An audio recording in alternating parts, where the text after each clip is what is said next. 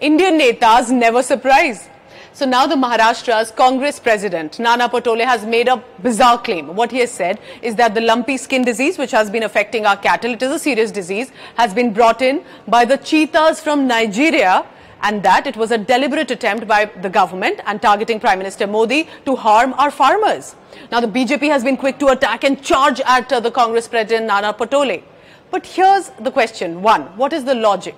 And here's a slight fact. The cheetahs were brought in from Namibia, not Nigeria, as Nana Patole had claimed. Secondly, the cases of lumpy skin disease were first confirmed in the month of April 2022, or even before that actually, and the cheetahs were brought in on 17 September and released by Prime Minister Modi, and they were in safe and secure containers.